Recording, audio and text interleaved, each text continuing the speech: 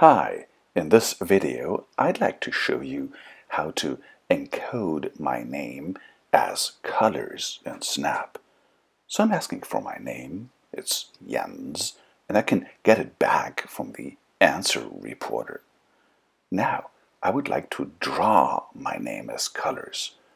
So I'm making the sprite go to a certain position and I'm initializing the colors. First I'm clearing the screen and I'm setting the pen saturation to 100%.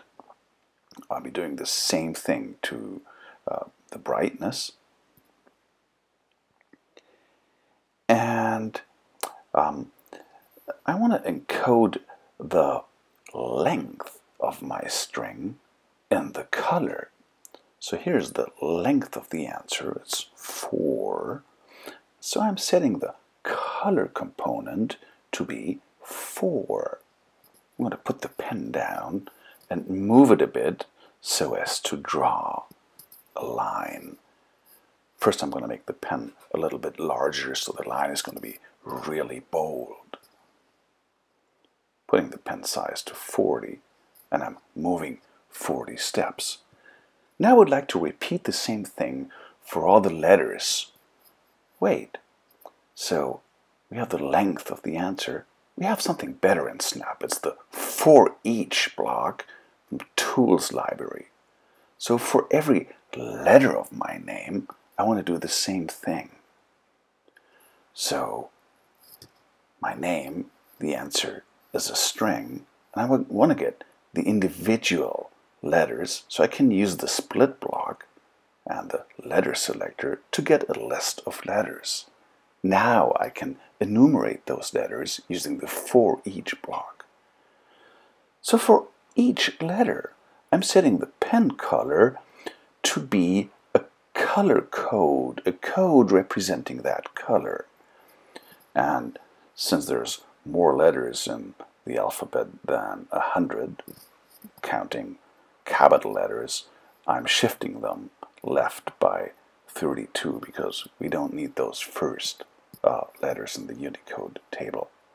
And I'm moving the same step every time. Once I'm done, I'm putting the pen up. Let's try this. Hey, here is a line, a colored line that supposedly represents my name. Let's try to read it back. Let's again go to the same position and look at the color here. So here's a new block. Color add myself. It's 3.9 something. Let's round this. Here it is, 4. That was the length of the string that I put there. Let's repeat the length of that string and go to the next item, again move the 40 steps and read what's there and say what's there. So I'm going to say something, I'm going to say whatever color I read turned back into a character. So I'm rounding the color, I'm shifting it to right by 32 again, and now I'm converting it into a letter by using the Unicode as letter reporter. And I'm going to do this really fast, so let's say it for half a second. Let's check this out, whether it's, again, saying Jens, J-E-N-S. Yes, this seems to work. I've just encoded my name as colors. Okay, let's save the color code. I'm making a new sprite, I'm naming it code. I'm making it go to the center. And look at this, in the pen category there is a pen trails reporter. It gives me what is painted on the stage. There's also a my costumes reporter. It shows me an empty list because I don't have any costumes yet. So if it's just a list, I can just add the pen trails to my costume and then clear the pen trails. Let's try this. Oops, where did it go? Sure enough, I've now got a costume with my funny colored line. So I might need this in the future because I want to save several codes. So whenever I want to click this, I want to go to the next costume.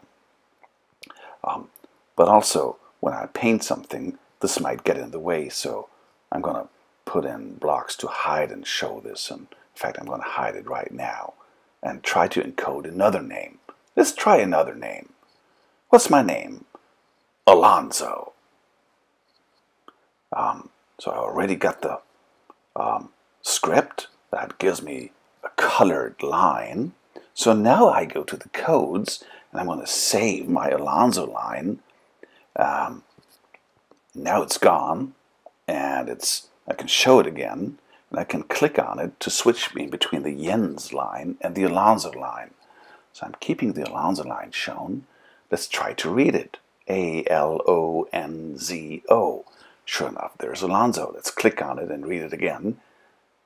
J-E-N-S. There. We're done.